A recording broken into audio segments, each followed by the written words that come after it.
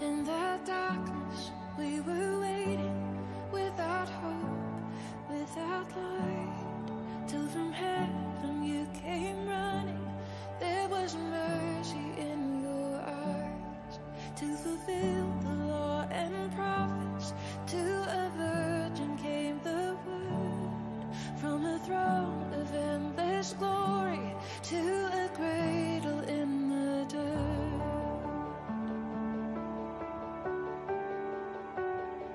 With you, turn to 1 Samuel chapter 12, 1 Samuel hoofstuk 12. En ek het lekker vir die Here gelag hierdie week. Ek en hy, ons het so binne pret gehad. Because when he laid this sermon on my heart this week, I said to him, Lord, is it because I'm going away for 2 weeks, Lord willing? Because I want to talk to you about prayer, gebed. And I haven't got sermon points, so there's no 3 points this morning. I'm just going to tell you the story, and I'm going to raise out the need for prayer. And I said to the Lord, Lord, is it because I'm going away? Are you trying to tell me that I need to pray for these people while I'm away? Because while the cat's away, you know what the mice do, eh? So, ek onderneem my kant af vir julle te bid, terwyl ek weg is. Ek onderneem om vir julle te bid. Maar my hart is vol met hierdie woord vanoggend. Ek voel ek moet dit vir julle gee. En is so van pas op soveel vlakke. En ek dink aan Gerrit en Magdal wat weggaan en hoe gebed 'n verskil vir hulle gaan maak. Ek dink aan families wat ek dink aan die Joffnes en Katrine en Ewit en hoe hulle gebed nodig het op hierdie stadium met die afsterwe van oom Ben. Ek dink aan ons land, ek dink aan die regering, ek dink aan die goeie nuus wat ons elke dag in die koerante ontvang. Soos wat jy hulle oopmaak en loop jou hart van blydskap en dankbaarheid oor alles wat reg gaan en alles wat goed gaan in ons land op hierdie stadium, al die sektore. So, jy weet, die krag van gebed is the power of prayer is needed now like never before. But as I say that, I think of so many people come to me and they tell me a situation, and then they come there and they want me to give them hope, and my answer is, you don't have a prayer, brother. Have you heard that statement? You don't have a prayer. Yeah, you haven't got a chance. Yeah. The young guy, he hasn't brushed his teeth for a week, but he asks me to pray for him as he goes and asks the girl out on it. You haven't got a prayer. Sy gaan hy asem ruik en sy gaan 'n myl hardloop. Was sekere goed wat jy weet, jy het nie, you don't have a prayer. And the other thing I thought about, as I thought about this, is people say to me so often when you talk about prayer, but the Lord doesn't answer prayer. But the Lord does. The Lord answers every single prayer with 3 answers. I've said them before, so you know them. Yes, then you know He's answered prayer. Other times when you say He hasn't answered my prayer, He has. He said no. And then the third one is, you got to be kidding me. Sometimes we come to the Lord and we ask Him stuff, and I think the Lord just goes, what? I can't even give you a yes, or you got to be kidding me. Yeah? Let me just give you some time to go think about that prayer request again. You got to be kidding me. Okay? And that's my start. Because listen to this amazing account from 1 Samuel. You'll know from verse 12. Samuel's the prophet to the people of Israel. And the people of Israel nag and nag and nag and nag, and they want a king. And Samuel, a couple of chapters before, he goes to them and he says to them, listen, you guys are asking for a king. Do you know what a king will do? Do you know what a king will bring into your life? He's going to take your men to fight these battles. He's going to take 10%. In the good old days, 10% taxes to feed himself. He's going to take your children and make them work in his palace. He's going to rule over you. Do you want a king? This is not a good thing. En hy get so, hy raak so moedig. Op 'n stadium sê die Here, hey, ophou nou. Hulle het my verwerp, nie vir jou nie. They've rejected me, they haven't rejected you. Get up. Go and minister to them. This is the king's coronation. Who was the first king?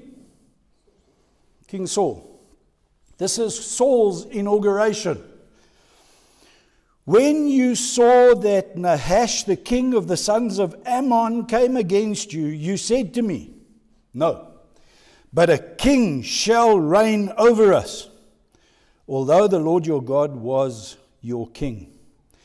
Now therefore, here is your king. Who's dit vir 'n aanstelling vir 'n koning? Hy's daar om, now I don't know how many of you watched King Charles's inauguration. No one there said, well, you guys, I try to give you something better, but you wanted him, so here's your king. They didn't do that. But that's basically what Samuel's doing here. He says, well, the Lord's your king, but you wanted another king, so here's your king. Whoop-de-doo.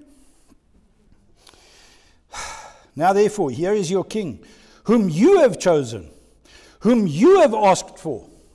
And behold, the Lord has set a king over you. Now, let's just stop there. Hier's 'n les vir iemand hier vanoggend. Die Here het 'n plan vir jou en my lewe. 'n Unieke plan. Ja? Hallo. Hierdie beteken ja. The Lord's got a plan, a unique plan for your life and for my life, and He's working that plan. Hy's besig om my plan te laat uitrol. Maar ek en jy, mens wat ons is, klem op die dom, in mensdom, ons wil ons plan hê. Ons wil, okay Lord, I'm your child, I'll accept what you want as long as it's this. The prophet says, you've got a king, an earthly king, he's gonna, we want a king. And the Lord's got a plan for your life. And He's busy shaping, He's busy moving, and what are you doing? Maar jy moet daai kant toe gaan.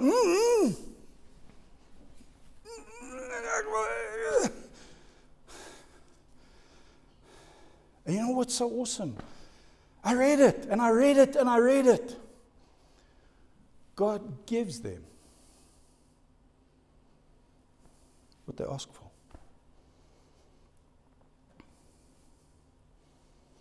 What have you asked for that's come back to bite you in the bum? And a year or 3 or 6 or 10 later,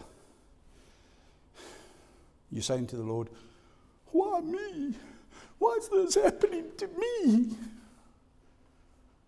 And you forget. It's not what He wanted, it's what you wanted. A friend of mine at school, first year of varsity after matric, we have a sleepover. Him and myself, we sleep over at another pal's house. And he meets this girl at university. And he says, guys, tonight, I'm going to ask the Lord if she's my wife, if she's the one. And he started reading his Bible. And we eventually put the light out, and we went to sleep. And yeah, early in the morning, I can't remember how late it was many years ago, he woke us up. He was so excited. The Lord has confirmed, she's my wife. And we said, wow, okay, awesome. Yeah, lekker, good for you. And later on over breakfast, once we were awake and we were actually asking, we're finding out now. I said to him, so where did you start reading? He said, no, Matthew. I said, okay, awesome. And what chapter in Matthew did? No, he told me in Luke.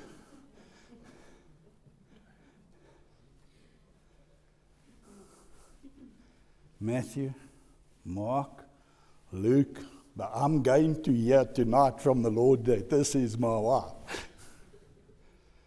The sad news is they're divorced today. But the Lord gave him what he wanted.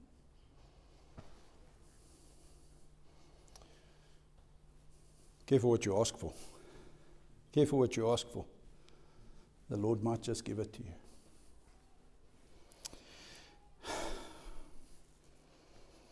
The Lord has set a king over you. Verse 14. If you fear the Lord and you serve him and listen to his voice and not rebel against the command of the Lord, then both you and also the king who reigns over you will follow the Lord your God. You see, the Lord works all things out for the good of those who love him and according to your purpose. The Lord doesn't want to give you a king, but listen, you want a king, you get a king. Listen to the Lord, obey the Lord, don't rebel against the Lord. You and your king, you and that which you've set up in your life, submit to the Lord even though you've got these other things. Submit those things to the lordship of God and it'll go well with you. Ouens wat vra vir baie geld en die Here sê, ek gaan julle 'n beloofde land gee. Ek gaan vir julle alles gee. Huise wat julle nie gebou het, toilette wat julle nie gegrou het nie. Ek gaan julle wingerde en ek gaan julle oeste gee wat julle nie geplant het nie. Ek gaan julle seën, maar die dag wat julle daai seën ontvang het, onthou net dat dit van my gekom en nie van julle af nie. So if you want wealth, and if you're praying for wealth, and if wealth is going to give you your sense of security, once the Lord has blessed you and given it to you, give it to the Lord.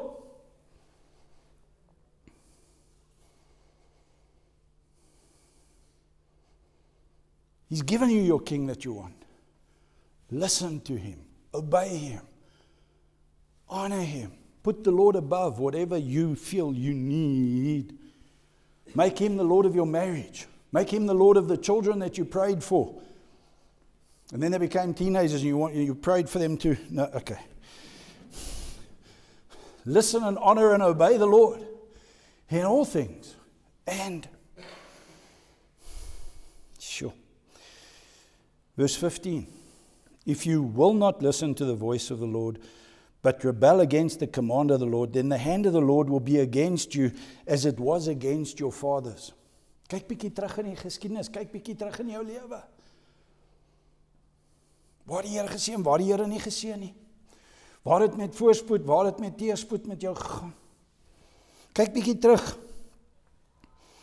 Verse 16, even now, take your stand and see this great thing which the Lord will do before your eyes.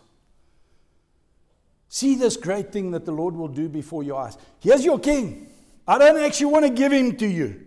I don't actually think he's the best thing since sliced bread. I actually don't think you deserve him. I don't think you don't know what you're letting yourself in for. But here's your king. Honor and obey the Lord with your king, and your king and you will see the great thing that the Lord will do if you will continue to submit and hear. Listen. Now listen. Samuel was a prayer.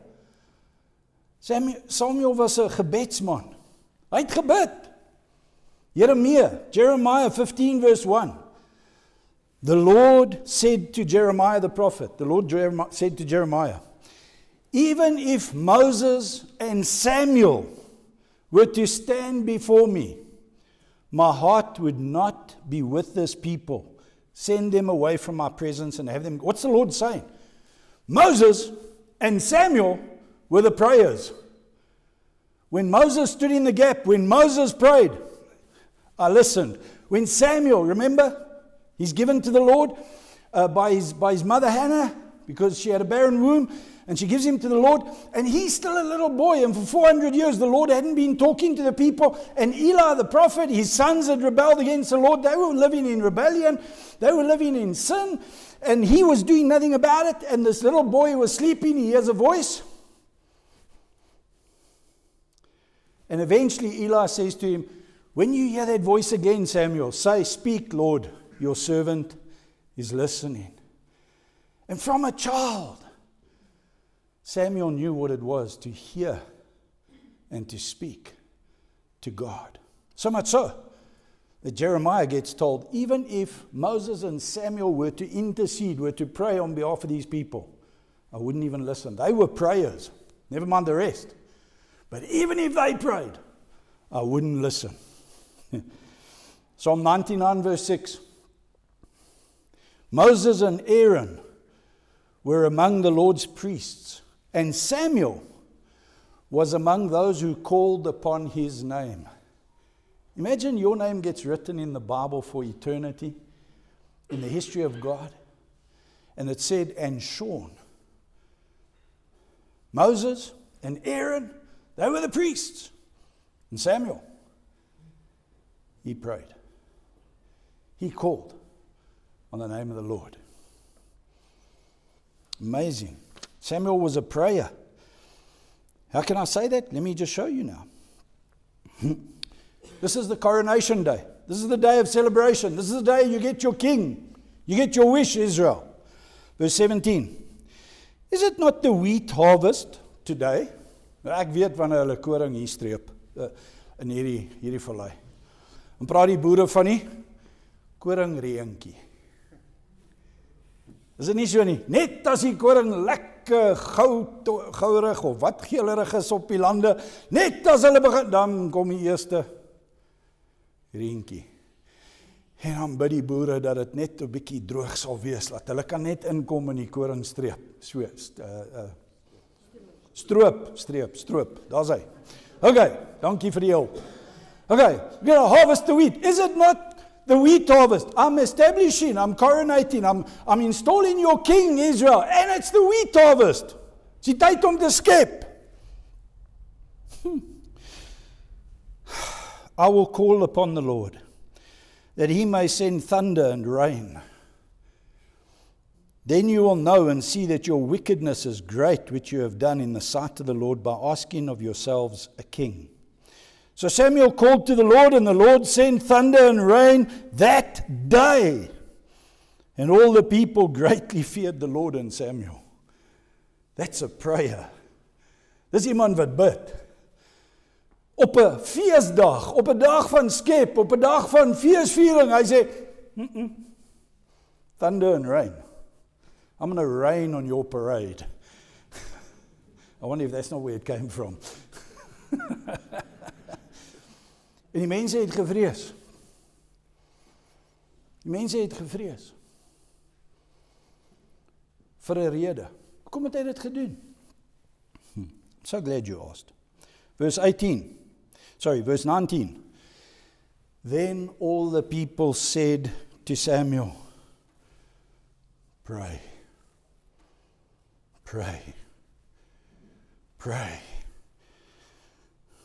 for your servants to the Lord your God, so that we may not die. For we have added to all our sins this evil by asking for ourselves a king. Listen to me, my friends. Most people in the church today pray only in crisis and disaster. They don't pray out of just praying.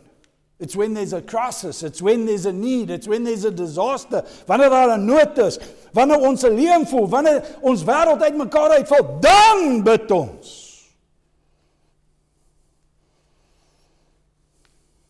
Ek het statistiek gelees in Amerika, praat hulle van mense spandeer 24 minute 'n dag om hulle reg te maak vir die dag, om aan te trek. Some more. Some a lot more. But anyway, let's just take the average of 24. Okay, if you live to the age of 70, it's something like, I don't know how many days in a month, but it's a year of your life you spend getting dressed. Awesome, eh? That same poll says Christians polled and asked, how much time do they spend praying? At the most, 10 minutes a day, which equals 7 months in your lifetime. You spend a year getting dressed and 7 months praying. But the sad news, or the reality is, that poll, when they actually looked at it, because people lie, how much do you pray? 5 minutes every day. In reality, On average, people pray less than 1 minute a day. Except in times of crisis and disaster.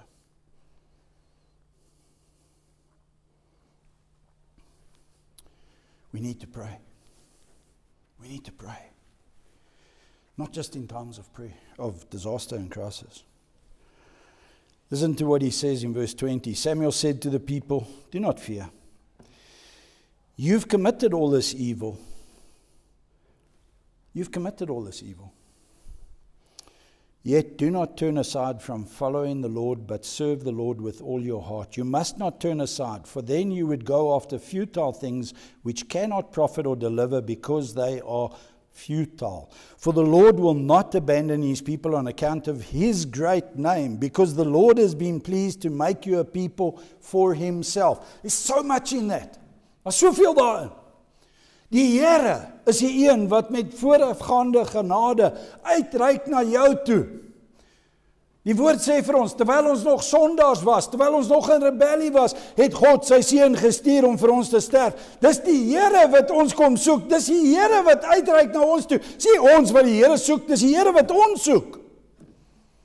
There where we run in darkness and in sin, God comes looking for us. Jesus says, "I've come to seek and to save the lost."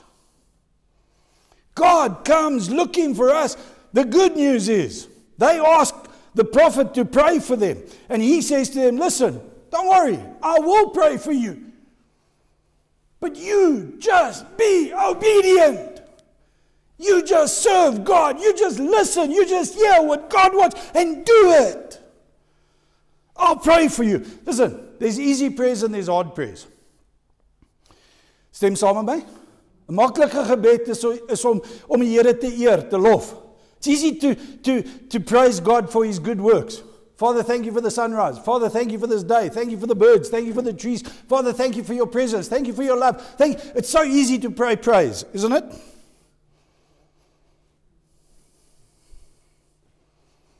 Okay? It's also easy to pray petitional prayers. What's petitional prayers? Prayers for yourself. Lord, I need help. Lord, I need this. Lord, help me with this. Lord, give me wisdom. Lord, help. It's easy to pray prayers for yourself. There's a big word. There's imprecatory prayers. Imprecatory prayers. What's that? That's prayers against someone else. Those are the prayers. There's 10 of them. There's 10 Psalms. 8 by David and 2 by some other guy. Can't think of his name now. 10 imprecatory prayers. That's prayers against your enemies. Jy gaan hulle se rille gebeure hoor. As jy daai goed lees. Here, ek haat jou vyande met 'n volmaakte haat. Mag hulle kinders nie erf van hulle. Jo, daar gaan daai manne, hulle bid teen daai vyande, hulle bid. Julle het seker sulke gebeure al klaar in jou dagboek al geskryf. Jy's net te skaam om dit te bid. Maar is ook maklik om daai gebeure te bid, is dit nie so nie? Here, mag hy gevloek wees. Hy wat my gesteel het, mag hy 10 gee van hom af weggevat. Mag hy nooit weer die son sien skyn oor sy land nie. Ons het daai al geskryf, hoor. Dis maklike gebeure daai. Die feit dat die Here in Romeine sê bid vir jou vyande. Is nie daai tipe gebeure nie, hoor. Dis 'n ander tipe. Bid vir hulle, nie? Ja. So leave but those are easy prayers. Prayers for myself, prayers where the Lord takes out my enemies. Ja, lekker. Mag hy op elke piesangskil in sy lewe nie verbyloop nie. Mag hy op elkeen van hulle glei en sy stuitjie breek. Ja, is lekker. Daai is maklik om te bid.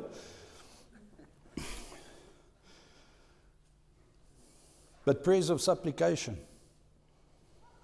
Prayers where you intercede. Where you start praying for someone else. Those are difficult prayers. And listen to me. Those are the prayers that grandparents and parents pray out of love for their children. And this generation is losing that. We don't pray like our parents used to, and even less than what our grandparents used to. We don't pray those prayers, because this oorlogvoering, You make the Lord's name big. You pray for yourself. The devil leaves you alone. But commit to intercede for someone else. The phone will ring, the doorbell will go, the power will go off. Well, that happens anyway. But die duivel wil nie hê jy moet vir iemand anders intree, vir iemand anders bid. That's spiritual warfare. And he says, don't worry, I'll pray for you. I'll pray for you. But listen, you have to do your part. You have to be obedient. You have to hear, you have to listen.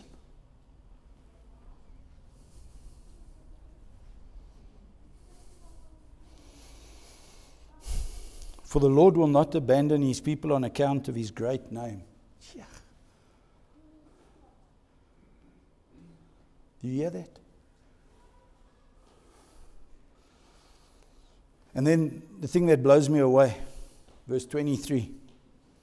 Moreover, as for me, far be it from me that I should sin against the Lord. Far be it from me that I should sin against the Lord by ceasing to pray for you. To not pray is sin. Om nie te bid is sonde. Hy sê, julle vra my om te bid, ek sal vir julle bid, want om nie vir julle te bid is sonde teen God, en ek gaan nie teen God sondig nie. Ek sal vir julle intree, ek sal vir julle bid. Hoekom is dit sonde? Want dink nou net, jy sit jaalste so, jy is die slagoffer. Sê jy is my beste Esther-pel. Nie Esther nie, maar my beste pel. Okay? Hy is my beste pel. Hy is my nommer 1 op my speed dial. Hy is die een wat ek en hy was saam in die kleuterskool.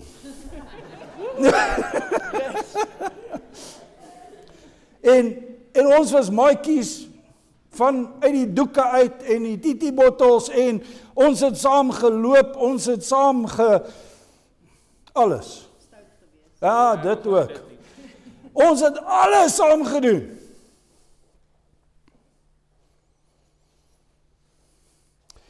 En hy gaan bly in Kanada.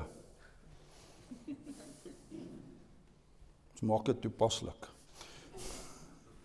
Maar hy is nog steeds my beste Esther-pel. En na so 6 maande hoor hy, ek was in die hospitaal, al my honde is omgery.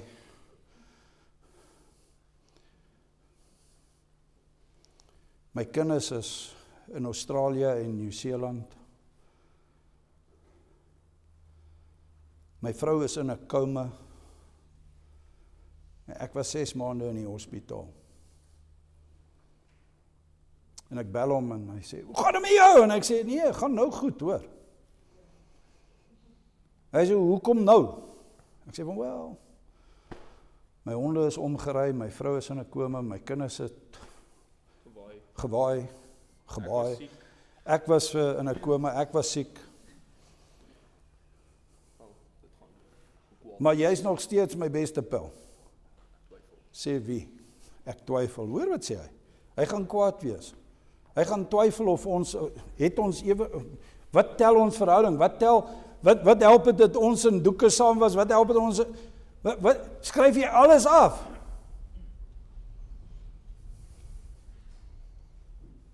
Dis 'n sonde om nie God, die verhouding wat jy met God het, you embarrass God. You make an embarrassment of God if you don't pray. Yeah, Pastor, he knows everything. The awesome thing about God is, he wants us to know that we can talk to him, that we can call on him. And it's sinful, it's embarrassing for him if we ignore him, if we don't communicate. He says, far be it from me to sin against God by ceasing to pray for you. It's sin because you rob yourself of the blessing. There, Brian and Lynn sit, and Lynn's friend, they prayed in the Bible study. She went home, and 5-10 minutes later she came back and she said, guys, our prayers were answered. What a blessing. How didn't that strengthen your faith? How didn't that encourage you that, hey, there's prayer, there's answers in prayer, there's a God who hears. And you rob yourself of the blessing by not praying. And you rob other people of the blessing that God wants to give them by not praying. In the Old Testament, the Lord uses the analogy of standing in the gap. Ezekiel 22 verse 30, Ezekiel 22 vers 30 sê, I searched for a man among them who would build up a wall and stand in the gap before me for the land, so that I would not destroy it. But I found no one. But I found no one. God's still calling us to build a wall. God's still calling us to stand in the gap. Psalm 106 verse 23. Therefore he said that he would destroy them. If Moses, his chosen one, had not stood in the gap before him to turn away his wrath from destroying them. So God says, I'm going to destroy them. Moses says, Lord, you can't wipe those people out. What are the nations going to say? And the Lord didn't destroy them.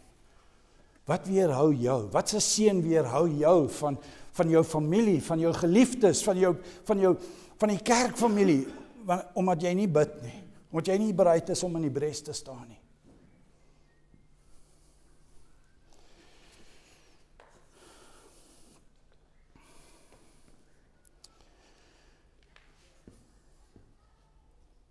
The rest of verse 23 says, but I will instruct you in the good and right way. Only fear the Lord and serve him in truth with all your heart. For consider what great things he has done for you. But if you still do wickedly, both you and your king will be swept away. I want to close with this.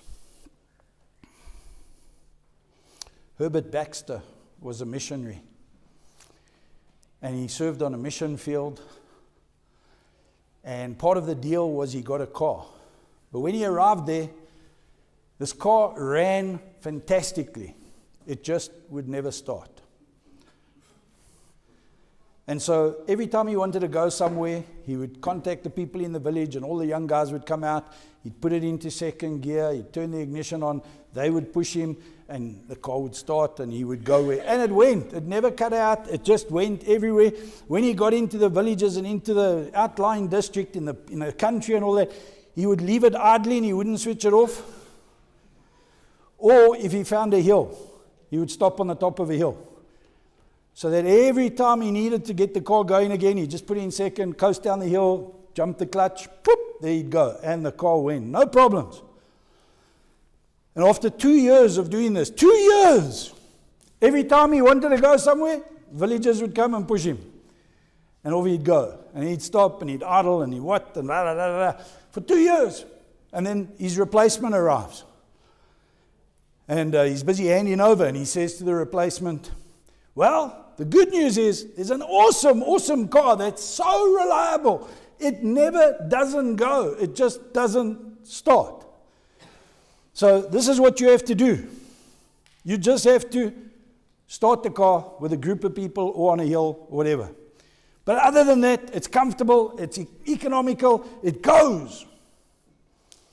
The guy says, to hell with that. He says, pop the boot, pop the bonnet. And now Herbert Baxter pops the bonnet, lifts it up. Here's a loose wire. He gets a little, puts it on the terminal thing, and he tightens it. Puts it down, gets in the car, turns on the ignition. Daar staat die kar. For 2 years, Herbert Baxter had the potential to start and get going. But because of a loose connection, he suckled his backside off. Will you pray? Do you have a loose connection? Maak die los koneksie vas. Begin te bid. See what good things the Lord wants to give you. James, Jacobus, 4 verse 2. You lust and do not have, so you commit murder, and you're envious, and you cannot obtain. So you fight, and you quarrel. You do not have, because you do not ask. You do not have, because you do not ask. You just don't pray. There's a loose connection. Ask and you shall. Seek and you shall. Knock and the. James 5, 13 through 16. Is anyone among you suffering? Is anyone among you suffering?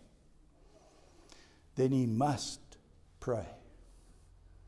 He must pray. Is anyone cheerful? He's to sing praises. Is anyone among you sick?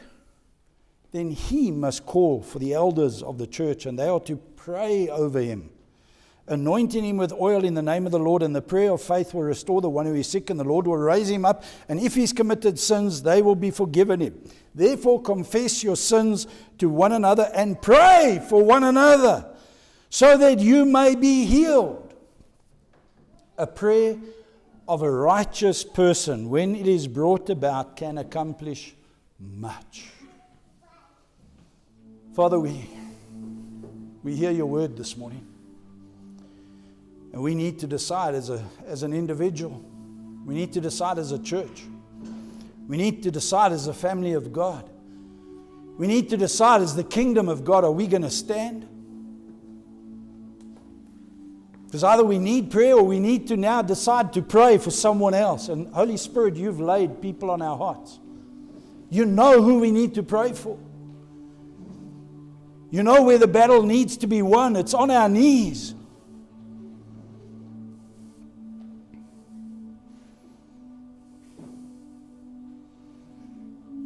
The devil isn't scared or intimidated by the cleverest theologian, but he shakes when the weakest saint gets on his knees.